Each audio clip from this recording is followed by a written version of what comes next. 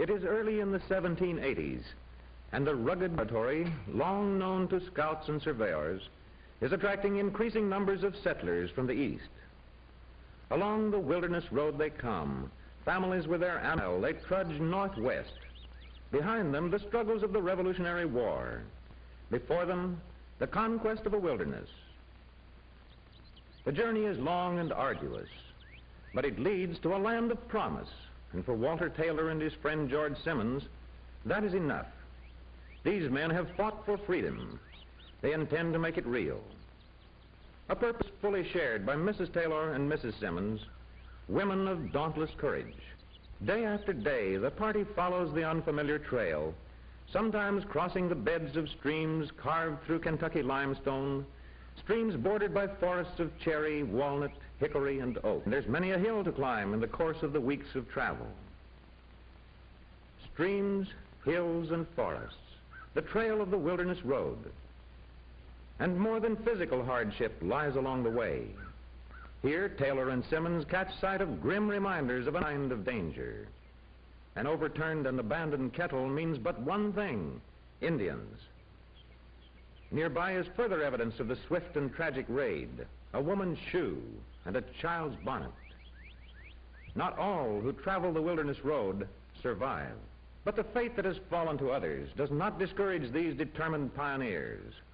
They salvage the abandoned kettle and press on, knowing well the danger that surrounds them, but feeling a confidence born of courage. So the long days pass on the march, while the evenings bring pauses for the night in camps beside the trail. Finally, several days later, the party have reached the bluegrass country. Not far away is their destination, a fort called Harrod Station. Since 1775, an outpost of the frontier. Here, keen-eyed sentries keep a constant watch, ever on the lookout for signs of hostile Indians. Within the fort enclosure lives a small community of settlers, some of them permanent residents, others temporary visitors, all of them busily engaged with the tasks of the frontier. Now from his post, the sentry catches sight of the group of new arrivals. They will be more than welcome here at Harrod Station. Newcomers to the frontier mean so many more strong arms skilled in the use of rifles, so many more stout hearts to aid in the winning of a wilderness. And to the travelers, arrival at the fort means the often dreamed of end of a long, wearisome and dangerous journey. Little wonder that there is rejoicing all around as fort dwellers and newcomers greet each other. The people of the fort community know all too well what the long trek from Virginia has meant. It's good to see you again. They too came over the wilderness road not so long ago. A common purpose, a common faith unites the pioneers. During their stay at the fort, the Taylors share the cabin of the Carters, friends known in Virginia. Household tasks are likewise shared, and as Mrs. Carter tends her baby boy, Mrs. Taylor busies herself with the cooking, while little Mary Carter winds balls of rags for weaving. At the fort spring, Ruth Taylor fills a wooden water bucket. Nearby, her brother John milks the family cow, kept inside the fort enclosure, along with other members of the fort's animal population, highly prized possessions of the little frontier community. So life at the fort goes on, with tasks for each and for all. Lye from wood ashes is laboriously stirred into an iron kettle of boiling animal fat. Thus is prepared the soap that is needed for laundering clothes and for other household uses. At the shop of the fort carpenter, Walter Taylor's host, Mr. Carter, is showing him the tools he can obtain here to equip himself for farming. A good strong plow, shaped by the carpenter's skillful hands now engaged in fashioning household furniture. A broad axe will be needed for hewing the timbers for floors, for tables, and for benches. Yes, the carpenter, just now completing a stool for a fort household, can readily supply a number of Taylor's needs. He has helped equip many a frontiersman. Now to locate Taylor's farm site. We'll take old Jim Bradley with us. He knows this territory better than any man in the fort. How's the land around here, Mr. Bradley? Well, now I'll just tell you. If a man plants his land in corn and takes good care of it, he'll get 100 bushels the acre.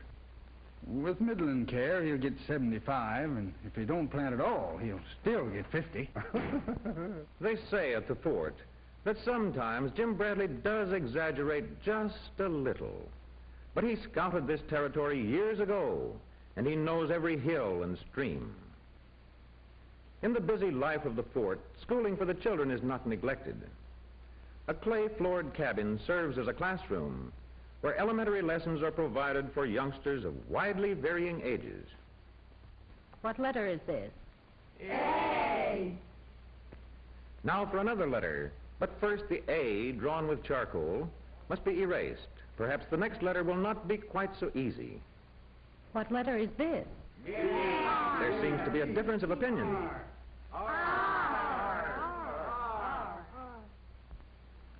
Meanwhile, in the Carter cabin, household tasks proceed.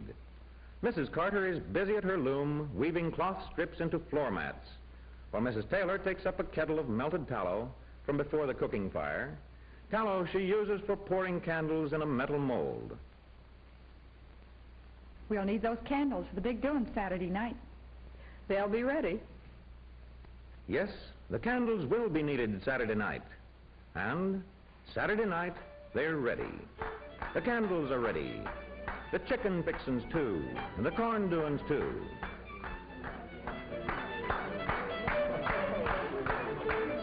All hands up and swell right. I says to him, stranger, why, them ain't Indian mounds you're looking at. Them's tater heads. Little old tater heads.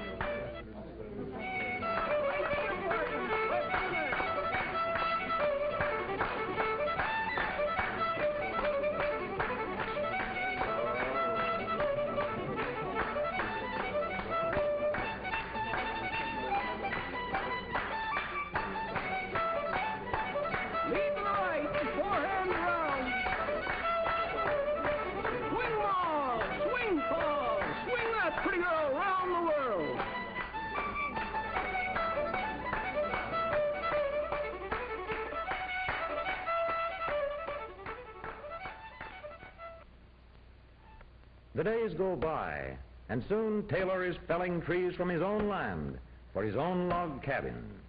As the trees are felled, John carefully trims them, while nearby, friends proceed with the work of fitting trimmed logs into the rapidly growing cabin.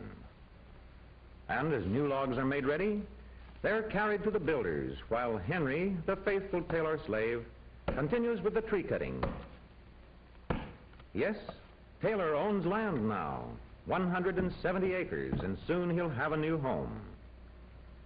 But before the cabin is finished, the walls must be carefully chinked with chips of wood and good firm clay. With this task, too, friends help.